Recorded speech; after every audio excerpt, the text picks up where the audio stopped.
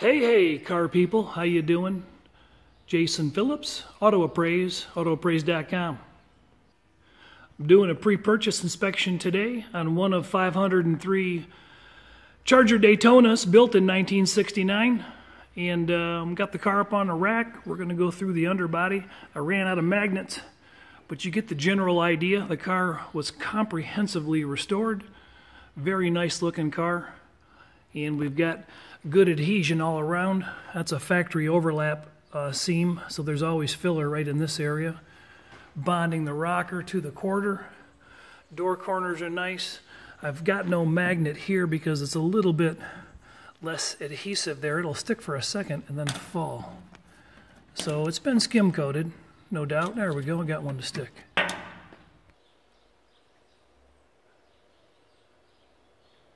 Took digital meter readings all the way around the car. Car's got good readings in most areas. Some of the readings are coming up INFL, which means it reads higher than 30.5 on the gauge, but you can see a magnet will still stick in that general range of 30 to 32 mils of paint. Well, the reflective quality is real nice. Like I said, I'm going to run the hoist back up and we'll go through the car and the numbers. This is a pre-purchase inspection ordered by a prospective buyer. If you need service like this, call us 800-301-3886. Already inspected this side of the car with magnets, but I had to steal my magnets and get them to the other side. Didn't have enough to go around. As you're aware, if you're looking at a video inspection service like this video gets produced for the guy who ordered the report. It only gets released to the public after he has viewed it and made a decision on the vehicle. It usually takes a couple, 3 weeks anyway. So just to let you know, the video's a little older usually when you get to it. There's the original quarter panel tabs on both sides I just pointed out. Inner splashes are beautiful, excellent shape. Trunk extensions are really nice. Pinch welds look great. The car was built in Hamtramck, shipped to Reno, Nevada. Probably the reason the car stayed so nice and dry underneath. Factory spot welds are easily visible there along the bottoms of the quarter panels. I do believe they're original. This tail panel looks to be original. Someone might have hooked a chain on it long ago, right in that radius, but I put a gauge on it. And it hasn't been filled or repaired.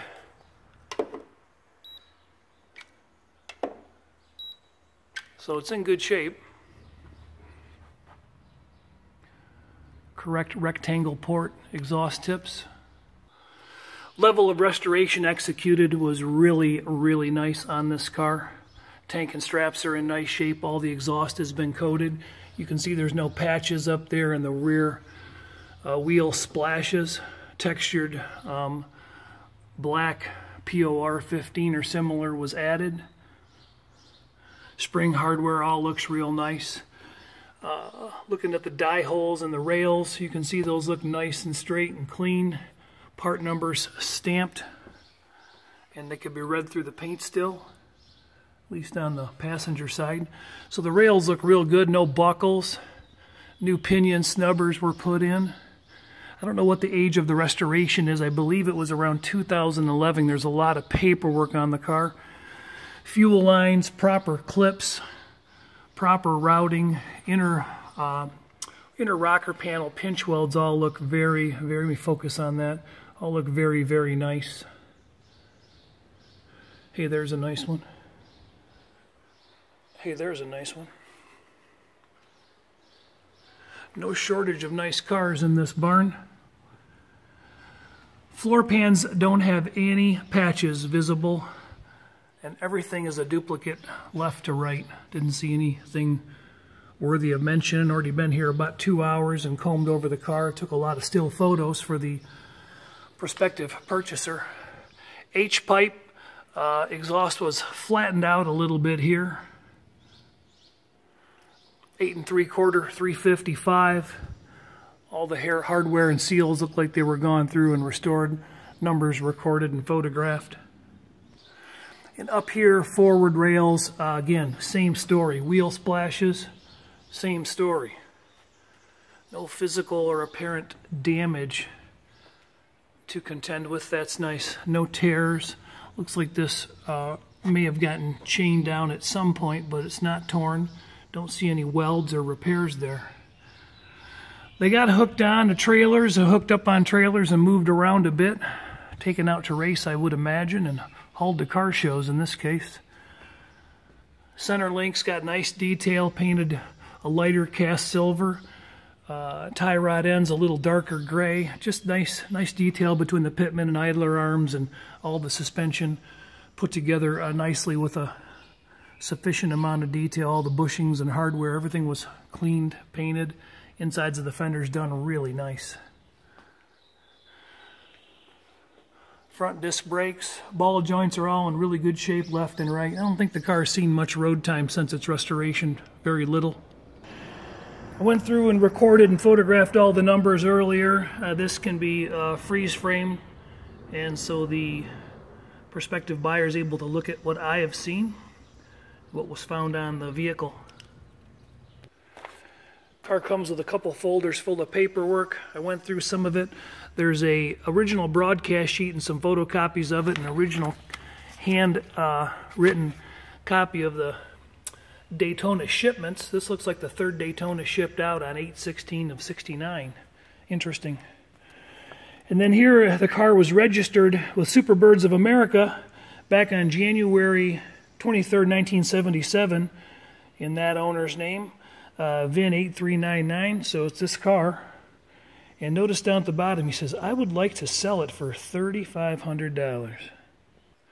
Imagine if you bought a wing car in 1977 if you had $3,500, and then you might have thought of it as the one that got away. According to the notes, one of the previous owners does not want to be contacted or questioned about this car. I can only imagine that's probably the reason why. Poor guy. All right, let's get to the numbers.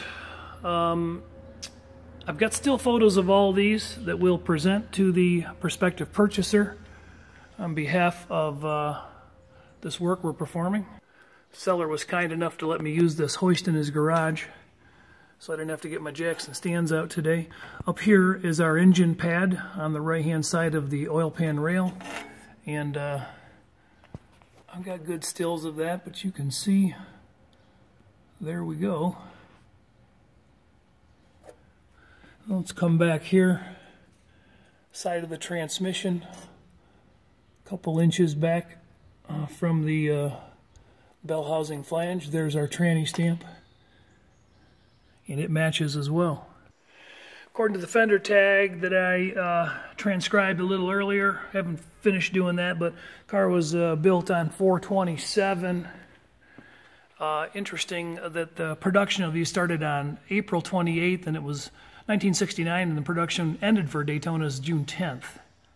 So it's a couple days, or a day or so, in conflict with some of Galen's facts, but you know, everything was kind of handwritten back in the day, and it's more like guidelines. Tranny's in good shape. All the seals look to be in pretty nice shape. Everything's pretty clean. I don't see any major stains on the exhaust. A little bit of pitting here on this downpipe. Engine casting date, casting number. Engine was cast 11/16/68. So cast approximately 5 months before the build of the car. 235/60R 15 BFGs. They're in really nice shape. Those wheels have been replated, refinished, and all 4 of them look like that. They're all really nice. Rear tires just a bit bigger, P255s, but looking real good. All the detail work under the car is just super comprehensive. I don't think I can say enough about it. I like the way it looks. Pinch welds look really, really nice. All the factory spot welds are all evident. One side looks the same as the other. No swelling, no indication of any, you know, aged rot or decay. Studying closely, I haven't seen much in the regard for paint flaws. There's a small chip right there, a little entry chip that was touched up. And before I put my magnets on, it looked real good while it was on the ground. Not really any even visible stone splash on the back quarter splashes. You can see the reflective quality is real nice. It's a base clear finish. correct style mufflers with the indentations. Those are in real nice shape, no heat burn off. So again, very few miles driven on this car. And again, more of the same. Nice reflection. No stone splash. Wheel lip moldings fit very nicely. Pinch welds. Bottom of the rockers were finished off real nice. Whoever was painting this car obviously had a hoist and put it to good use. That looks like just a little dirt spot. That will come off. And the car is very period straight. I wouldn't say that it was, you know, excessively straight, but it's real straight. Somebody blocked it. Based on the magnetic adhesion, you can tell it's been blocked and sanded a bit. Down here, just a foot or two off the ground, a little bit better idea, a little bit better concept of the reflective quality. I'm standing against a wall about 2.5 to 3 feet away, and there's the emblem in my shirt. We'll go to a better lit area, but there's nothing really to complain about with regards to reflective quality in the paint. I think anybody would probably be really happy with a paint job this good. I took a towel, and there's a few various dead bugs, etc. here and there, but there's nothing that hasn't come off so far. So far. These moldings on the A-pillars were pulled and polished. There's a little tiny innie ding right there, I noticed. The vent window chrome plating is really nice. Rubber seals are all really nice. Belt moldings along top of the doors and the quarter windows, all really nice. Door handles were taken apart, probably sent out and replated. Locks were pulled. Whole car was disassembled, detrimmed. I'm not going to slow down and remagnetize the whole car, but 14.5, 10.5, 12.5. You get the idea. 11, 11.5 on the rockers. There was a little bit of no read going on right in here in front of this splash. There we go. But right above it, I think we had 20.5. 30, 24, 24. Okay. 14. Of that earlier total, 503 cars. A few of them went up to Canada. I think 294 were automatics. This one's an automatic. L code 440, I mentioned all of these were made in Hamtramck in a short amount of time. The very end of production, 1969. Taillight lenses are in real nice shape. Tail panel was restored. Bumpers were sent out and replated is what I'm guessing. The plating is in really nice shape. Fit of the tail panel is very nice. It's very nice. Gas door, and then shooting down the side of the car, you can see it's pretty straight. Maybe a little bit of a period wave or depression here or there, but as a general rule, looks like somebody blocked it out a time or two. All right, so that's underbody. That's some of the visible mechanics and suspension and exhaust. Paint and body, chrome and trim. There was nothing else ill to report on the trim on this side of the car either. Let's get under the hood, get in the interior, and take it for a drive. The owner wasn't thrilled about the idea that I had to drive the car, but I have to do that for my clients. So even on a short drive, that's what we're going to do with this one. You can see the door corners are in beautiful shape. Just a real solid example. Detail of the jambs is very nice. Those look like original sill plates that were cleaned up a bit and polished. Nice the chrome finish, plastic chrome finish on the armrest bases was redone. Correct Charger emblems in the door panel. And a little bit of shrinkage right here on top of this door panel I had noted earlier. The rest of it looks pretty nice. Oh man, wouldn't that be a shame if those were parked 6 inches closer. Okay, again, real clean door bottoms and door corners. Sorry about the black out there. Super nice detail again on the door corners and door jambs. Not much to complain about. The forward door corner, I couldn't get the door open far enough, but I did look at it, and it looks just like that on the other side. Sill plates, same way. Jambs, same detail and fashion. The glass rolls up and down as it should. You can see a few hairline roller scratches. Driver's door has the most wear. Can you see that? Kind of hard to see. They're really thin. There's one right there. And a few up here. Rear glass doesn't have much wear. Original Pentastar emblems and just a few little hairline scratches here and there. Dome lights working. Courtesy lights are working. So far I haven't noticed anything on the vehicle inside that was not working. Car was registering about 62,000 miles. I can't see it. We'll take a quick peek up there. 62,410. And there's a pretty nice paper trail and history of receipts and a summary in the file over there. A lot of paperwork on the car that shows some of the time sequence. 69 dated seat belts. That'll come into view. There we go. Take a little bit of look under the detail of the under dash is really nice, really clean. So definitely a nice comprehensive. We'll get that in focus a little better. There we go. Comprehensive workmanship for sure.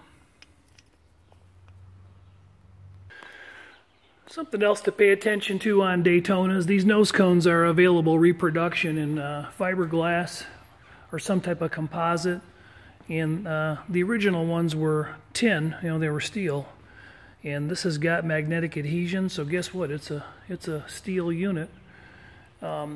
These grills I know are a particularly hard thing to find and or replicate.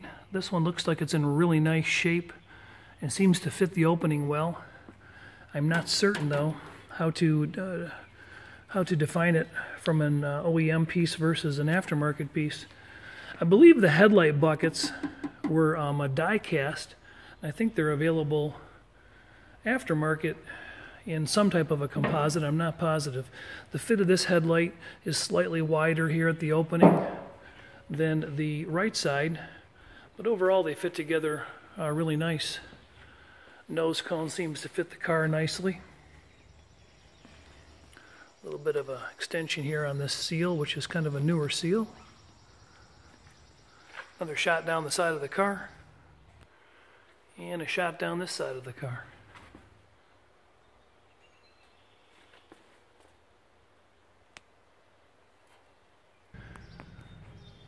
Alright, just dropped her down, went through and photographed the engine bay. Tranny fluid is nice and pink, the oil is nice and clean and up to the proper level. Antifreeze is below a good spot where I can take a photograph of it, but it appears to be green from what I can see. Inner fenders, firewall, all look very clean here. I just dipped her down to see if I can get a color sample. Well, it's a little bit damp. Hood pins, no hood release on a 69 Daytona. 054 on the radiator. I just disassembled the air cleaner. Crinkle finish is correct. Carter carburetor. Decoded as J84168 SAM. VIN numbers found so far on the dash block, on the transmission, the fender tag, and the core support. That only leaves the rear body, which is going to be glued over. Pretty nice day out today, 70 degrees.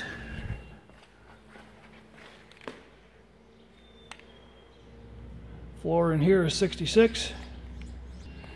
I'll fire it up and carefully get off this hoist.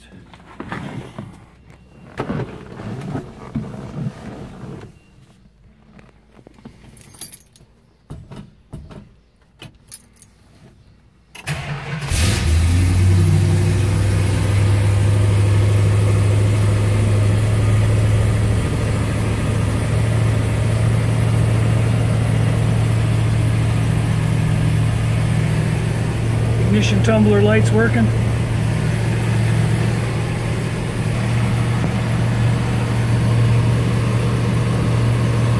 Looks like the gauge lights are coming on and off as they should.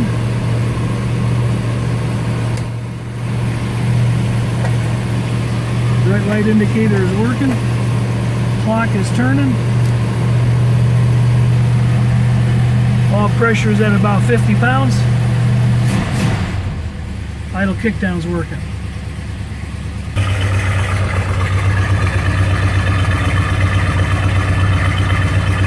Get it out of this garage.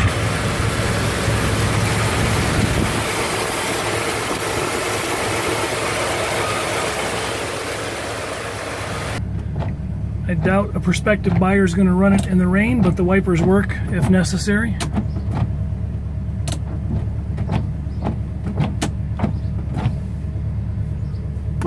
Horn works. Glove box liner looks new. Glove box light operates. Looks like we might have an original manual in there.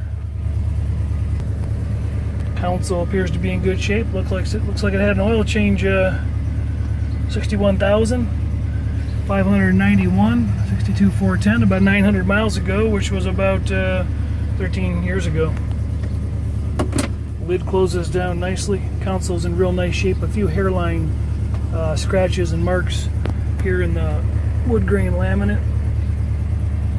Dash pad I looked over and it just looks really nice, upper and lower. It looks like an original piece. The grain on this looks very original to me. I don't think it's redone. Day-night mirror. Seat covers, front and rear, are in really nice shape, and the back sides of the seat. Insets look really good as well. Quarter panel trim shows very nicely. Package tray, big and deep, and it looks original. Very slight amount of a little color fade. No pitting on the back of that chrome.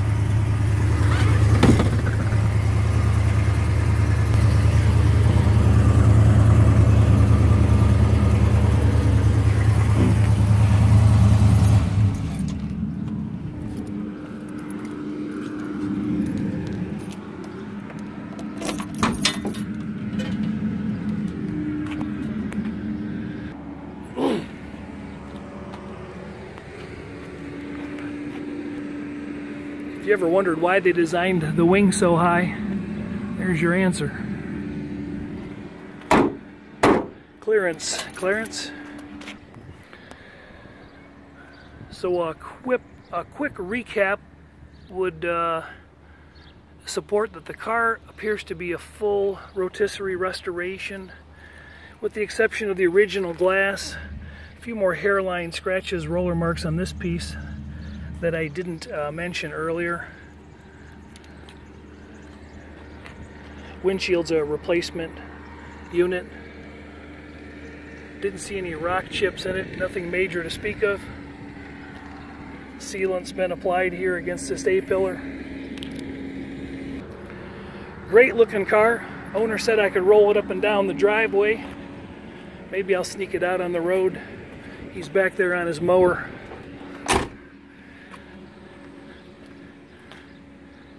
By the time he finds out, I might be gone. I mean, how can I not drive this car, right? Am I right?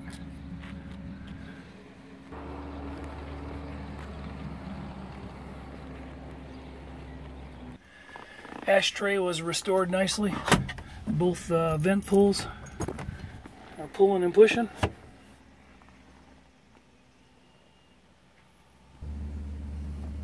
The U.S. Supreme Court only grants cert, that is, he accepts the review of the cases.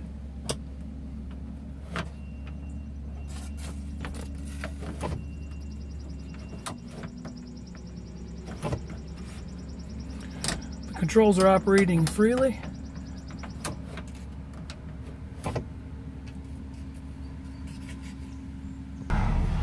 All right, we'll take it out for a short spin just to put it through the gears. Jason Phillips from Auto Appraise 800. 301-3886, chirping second gear there.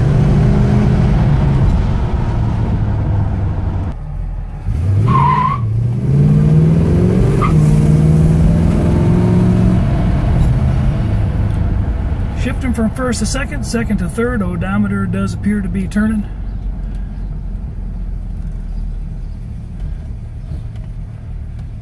Chirp second and third, actually. I would imagine it's not a car that gets driven much, showed more, and driven infrequently. Power steering assist is nice. Brakes apply evenly. Blower fan I don't hear or feel coming on.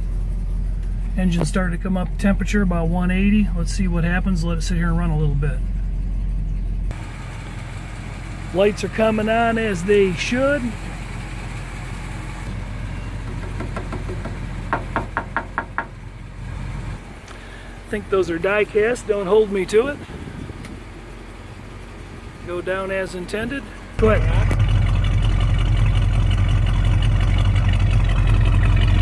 Hard to see out here. Yep, okay. Sure, thanks. Yep, other side. Yep. Alright, I decided to go back and ask for permission because I look good in this car. And we get to go out on the road for reals. Alright, there was first to second.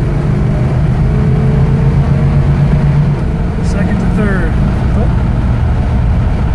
Here come the police.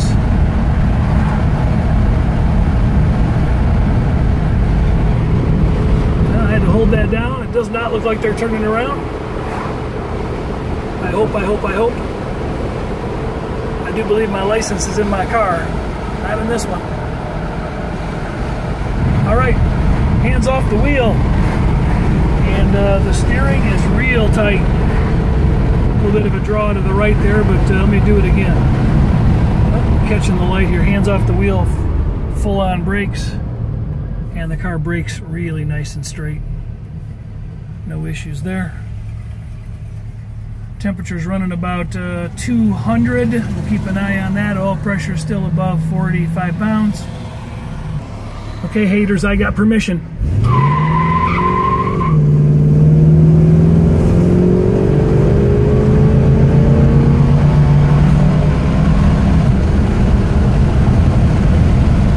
Tach is operating as it should. Running about $3 grand right now at 62 miles an hour.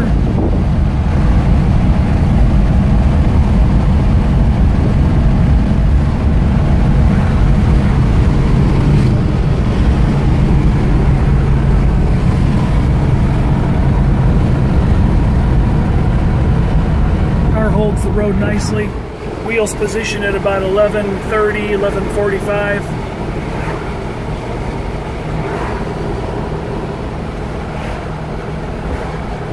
Man,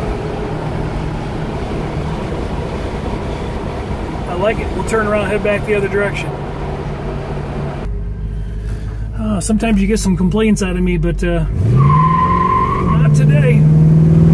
Jason Phillips from Auto Appraise. I'm wrapping up a pre-purchase inspection 1969 Daytona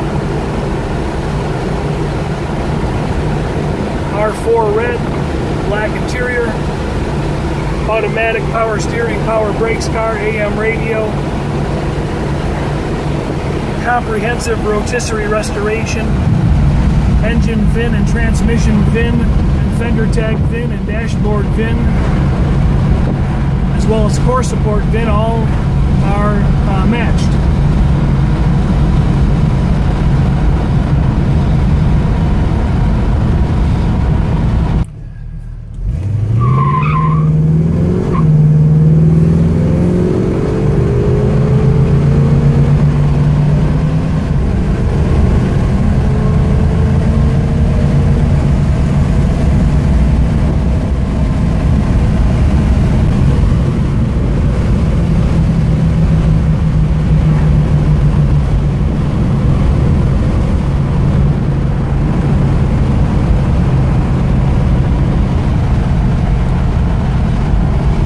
Say there's any running issues to contend with.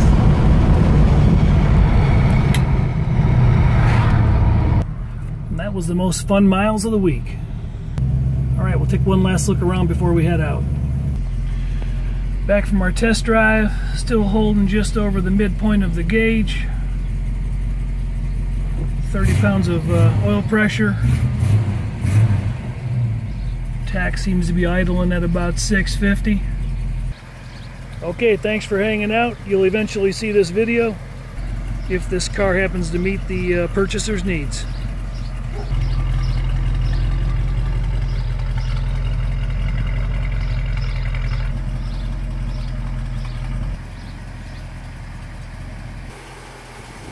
All right, have a wonderful day.